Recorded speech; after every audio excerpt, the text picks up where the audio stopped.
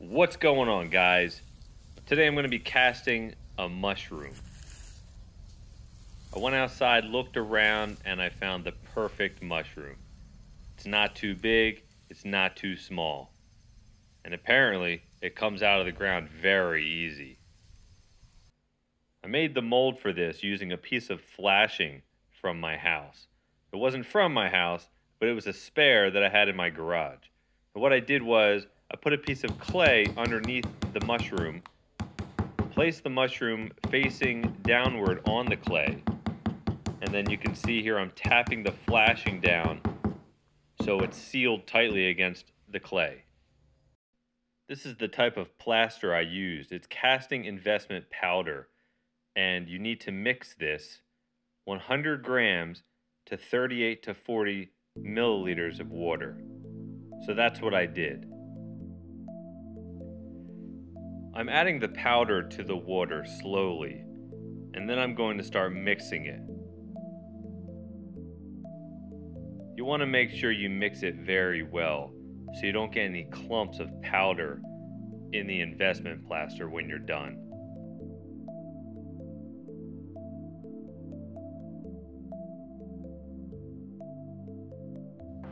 I'm slowly adding the investment plaster to the top of the mushroom, hoping that it seeps in to the cracks of the mushroom. I then used a paintbrush to try to push it into the cracks of the mushroom even more. I'm trying to get as much detail as possible.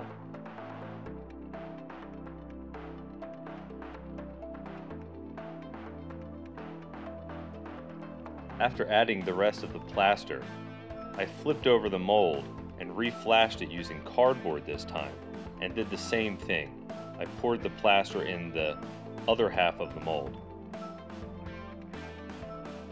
After letting the mold sit for about 2 hours, I then slowly baked it in this modified electric oven outside.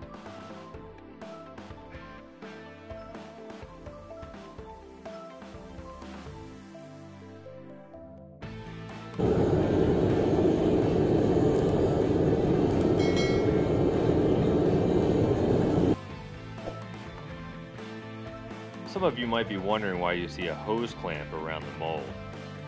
That's because I'm still getting used to using this type of procedure to cast.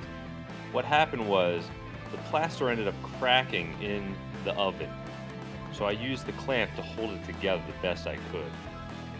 And it did a great job, because this mushroom came out really good. The only problem I see is that cavity in the middle. I think that was from an air bubble. I'll need to figure out how to fix that in the future. This is what it looks like after I used a wire wheel on it.